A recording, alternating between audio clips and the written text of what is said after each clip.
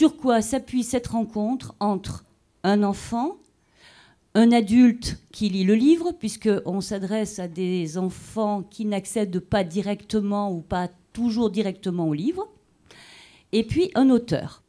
D'abord,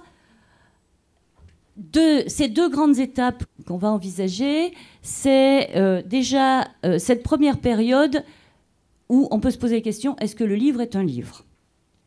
Avec ce stade sensorimoteur. Sensorimoteur, ça nous renvoie à sensorialité, texture, bruit. Ça renvoie à motricité, donc tourner les pages, agiter, faire tomber. Donc, du point de vue de l'enfant, on est plutôt dans un livre-objet. Et puis aussi, ce livre, même s'il est à manipuler, il est aussi quand même à écouter. Et c'est là aussi où on commence à avoir les premières expériences, ce bain de langage où l'enfant va écouter et être enveloppé dans ces paroles que l'adulte va lui apporter pendant ces lectures partagées. Ensuite, une autre étape fondamentale pour le livre, qui est les débuts du symbolique. Quand le livre commence à se distinguer de l'objet, je trouve que cet âge-là est fascinant parce que l'enfant, du point de vue de sa pensée, évolue, fait vraiment un saut. Il prend conscience qu'un dessin peut représenter quelque chose de la réalité. Donc il y a une dissociation entre le réel et puis le symbolique. Donc c'est tout le processus de pensée qui est en jeu et qui va pouvoir aussi se passer parce qu'il y a un adulte. Il y a un partage de cette attention conjointe qui est fondamental pour que l'enfant puisse franchir cette étape. Le stade symbolique peut être atteint par cette différenciation et aussi par une autre compétence très importante qui se met en œuvre dans le stade sensorimoteur, qui est la permanence de l'objet. C'est le fait que les objets disparaissent, mais que l'enfant conçoit qu'ils existent encore. Et puis aussi une compétence qui doit être acquise par l'enfant, c'est le fait qu'il y a aussi une permanence du personnage et que quand on tourne les pages et quand on suit l'histoire d'un personnage, c'est toujours le même dont on parle. On sort de l'imagier, on va vers le récit et qu'est-ce qui rend possible le fait que l'enfant puisse comprendre ces récits? C'est quand il est capable de construire l'espace, le temps et la causalité. Autre dimension, c'est la dimension affective. Donc là, on était plutôt du côté de l'intellectuel, de l'intelligence. Et là, je me réfère à Freud avec les différents stades. Ici, le stade oral. Tout le monde connaît ce plaisir à mettre à la bouche, plaisir à sucer, mais aussi toutes les angoisses qui sont liées à ce stade avec les angoisses de dévoration. Riri dans le gros chat, de Benoît Charlat, la famille ogre. Alors, Anaïs Vaugelade, c'est le déjeuner de la petite ogresse.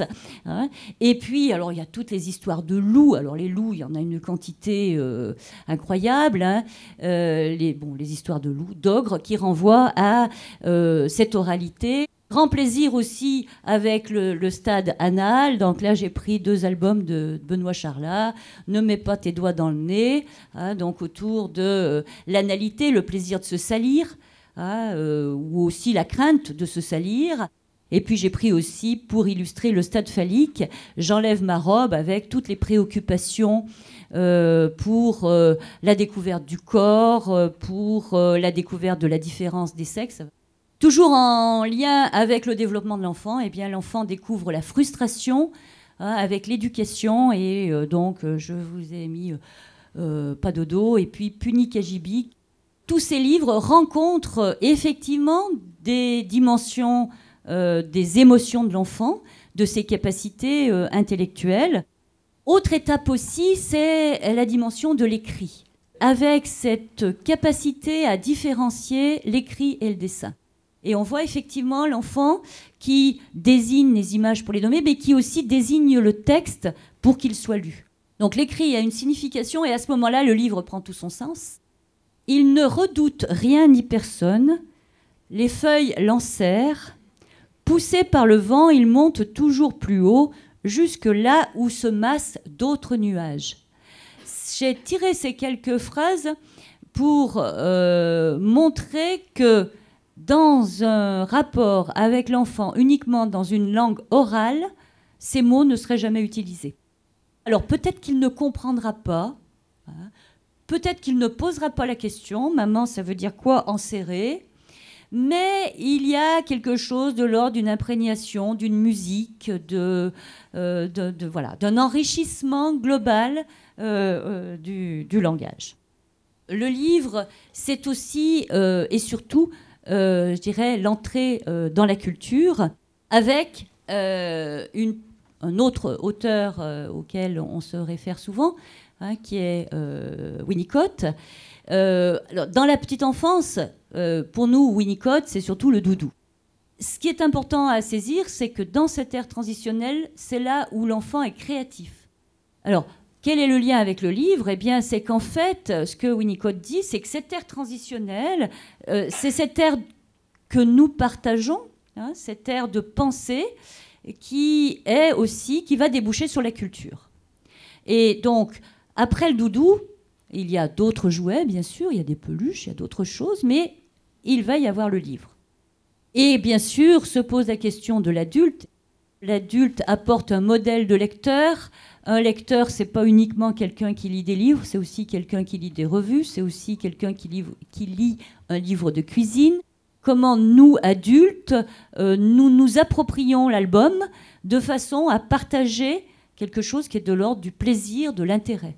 Vygotsky, lui, insiste sur le rôle de l'adulte, hein, et il montre en particulier que l'enfant va grandir dans une zone de développement proximal entre ce qu'il est capable de faire seul et ce qu'il est capable de faire avec l'adulte. Et je crois que la découverte du livre peut vraiment se lire de cette façon-là, hein, le livre se lit,